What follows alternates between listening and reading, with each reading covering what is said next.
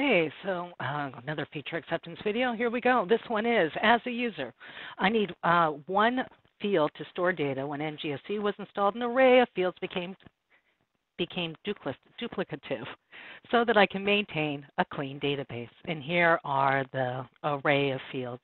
Now, the good thing about this story is that it has already gone through QA, so we can take a look here at our test scripts. And we can see that indeed someone else has verified that in QA test these fields do not exist, which is a good thing. So let's cruise on over to our friend Dev. And here we go. Let's just cancel that from our last story.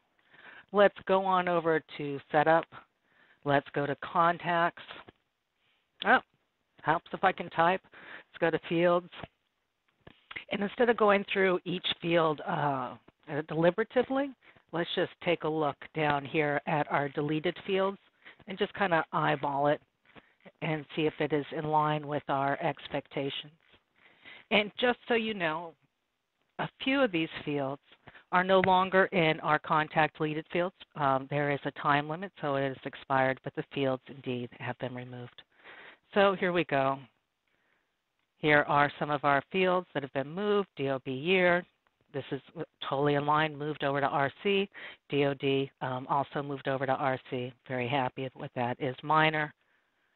The lives alone, these are in some of our other stories that we'll be getting to hopefully today, if not very soon. So indeed, these fields have been deleted, and it has actually, the story has already gone through QA, so we have another resource that has verified that each one of the fields has been removed. But if you have a chance, please visit the story, take a look, and if you agree that we've met the goals of the story, please toggle Feature Accepted and update the date. Thanks.